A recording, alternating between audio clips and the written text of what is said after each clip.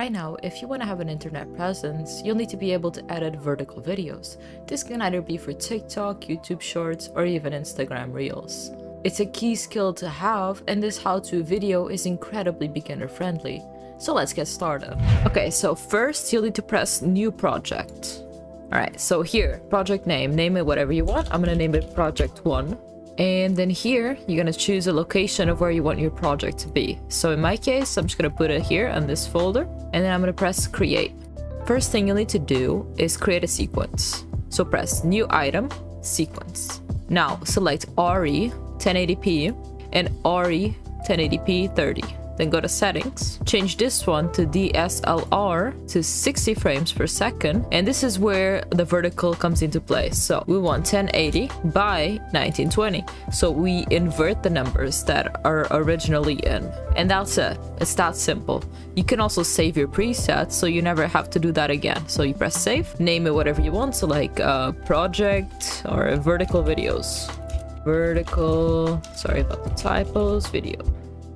Okay, so this will load now. It's gonna show here all your custom ones. I have several ones, so vertical videos. Okay, now you have your sequence created. Step 2 will be to import all your video files, all the files you want to edit. Everything's gonna happen in this little box right here. Right click it, import.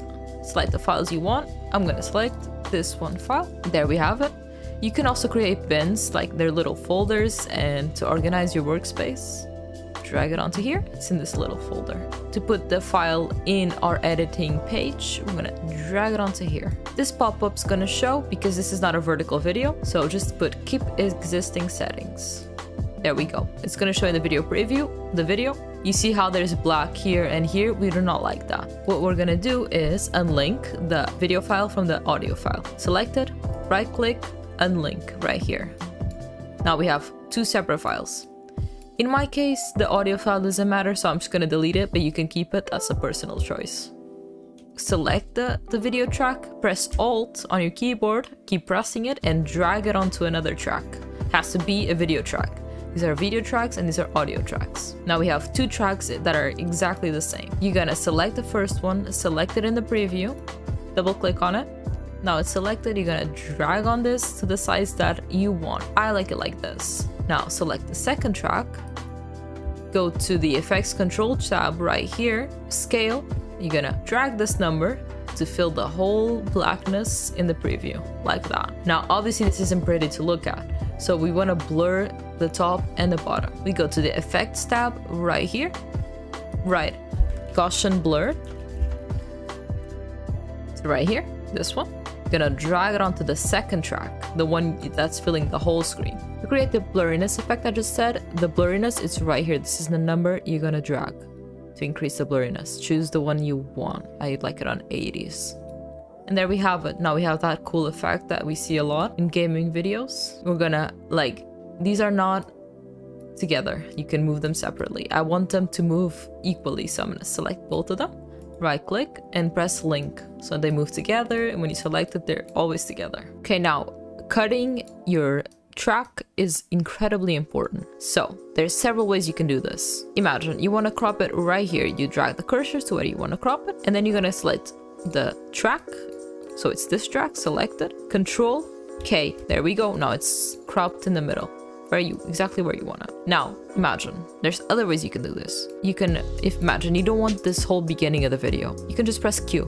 It's gonna drag it into the beginning and crop it exactly where you want it. I don't want the rest of this track to the end. I'm gonna press W. It's gonna connect the two tracks and crop it just the end of it. See? You can also play the video by pressing L. It's gonna play it, K is gonna stop it, and J is gonna go backwards. You can also double click it, so double click L, it's gonna go double speed. K to stop it, double press J, it's gonna go double speed backwards. And those are some tools that's gonna help you edit the video faster. Obviously it's gonna take a little bit of muscle memory, but once you get the hang of it, it's really, really handy. By the way, keep in mind, if you press Q, it's gonna cut all the tracks, not just the one you have selected, all the ones in all the files. So if you had this one here on top, it's gonna crop both of them. Q crops both, it crops all the tracks, while Control K just crops the one you have selected. See? It's not gonna affect the other one in the other track. Okay, so imagine you also want to add a face cam in the middle. What you're gonna do is go back to project here, right click, import the face cam you want. I'm gonna go and import face cam. You want the face cam to be on top of the gameplay, right? You're gonna put the face cam on top. It has to be on the top track. Now, I record with a green screen to make my life a bit easier, but if you have like a fully black screen, that's fine. Just go to effects here, right?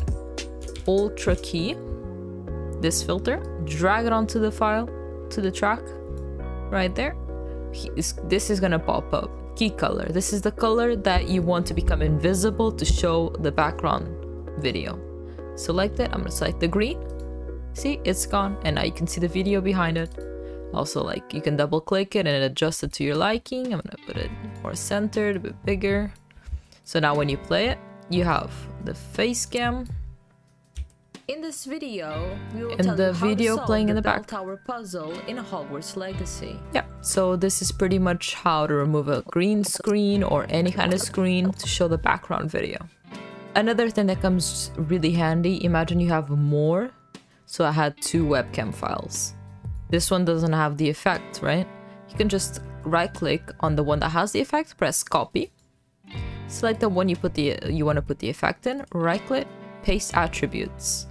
Make sure motion and ultra key are selected, which is the changes you just applied. Okay, now it's exactly like this one. Now imagine you want to create a zoom in transition. I use it a lot in my videos, right?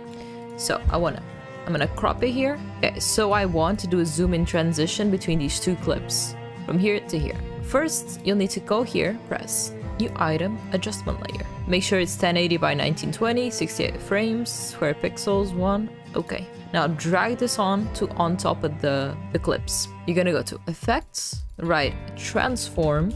You're gonna drag this to the adjustment layer. Make sure the crosshair is exactly in the middle of the clips. You want to transition from this clip to this clip. Now you're gonna go here on the transform. You're gonna uncheck this, right? You're gonna change the shutter angle to the max you can go, which is 360. 360. There we go. You're gonna press create keyframe on the scale right here, this one. You're gonna change this number to 300. You're gonna go back 3 frames. 1, 2, 3. Just use the arrow on your keyboard. You're gonna press create keyframe again right here. You're gonna change this to 100. Press enter. Now you're gonna want to press here, go to the next keyframe. Now on your arrows again, go 1 forwards. You're gonna press create keyframe again. Now go forwards 5 frames. 1, 2, 3, 4, 5. And press create keyframe again here. And you're also gonna change this number to 100. So now when you play this back, you're gonna see it. See? It does that cool zoom in effect. It's a cool transition to add to your shorts, and it's very easy to make. Now, obviously doing this every time is a hassle, but you can just go here, right click, save preset, and name it whatever you want. Name it transition, zoom in. Now make sure scale is selected and press OK. Now every time you just want to use this transition, all you have to do, okay, imagine, let's do it here.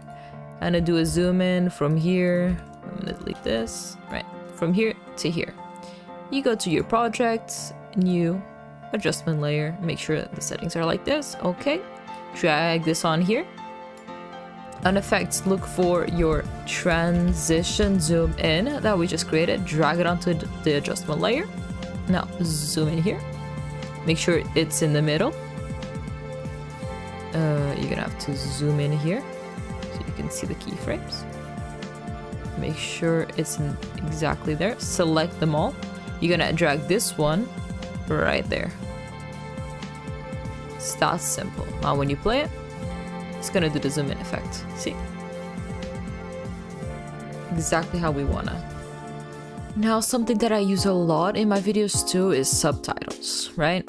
There's a very easy way you can create subtitles. Make sure none of the tracks are selected, press sequence, transcribe sequence. Here, you're gonna select the settings. Here, the audio. I want to only translate the tracks on audio 1, which is my voice. This might be different for you. If it is, just press mix. It's gonna select all of them. Or select the ones you want, which in my case it's audio 1. Press transcribe. It's gonna take a minute. You're gonna wait. This is a translation of your voice. Just press CC right here, create captions. Subtitle default, preferences. My settings for my videos, I put this on 25. The minimum duration in seconds to 2, and single, gaps between frames 0, single, create captions. See, now when I play it, in this video, you see? we will tell you how to solve the bell tower puzzle. Now, obviously these aren't the prettiest looking subtitles, so what you want to do is select all the subtitles, and this is going to show up here, essential graphics. If this doesn't show for you, just go to window and select essential graphics. We want to change it. I use Obelix as my font. If you don't have it, you can download it. I'll leave a link in the description for this font if you want it. The size, I like it around 70. The stroke, I select it and I put it to black. Okay. The shadow, I like to drag this value here a little bit so it gives that shadow effect. I think it looks really good like this. So when you play it, in this video, we will tell you how to solve the bell tower puzzle in Hogwarts Legacy. obviously there's gonna be errors in this. Just double click it and correct it. So this is not what you wanted it to say. Just write whatever it was. And yeah, that's how you create subtitles. And that's it. Now your video is all edited. We'll show you how to export it. Just press export. Here, file name it whatever you want. So, projects. Location selected. Press the folder you want to save it on. Save. Here, make sure it says match source, adaptive high bitrate. Format H.264. Video. Should match the source, but if it's not, press match source. Make sure it's 1080 by 1920, the frame rate. Make sure this is all good. Also, make sure that the video, audio, captions, effect, metadata is all selected. Because if you do like this, it's not gonna export the video. Make sure it's selected. Then here, make sure work area is selected and you can go ahead and press export. And that's it. Now the video will be rendered in the folder you picked. Thank you so much for watching, and if you liked the video, don't forget to subscribe.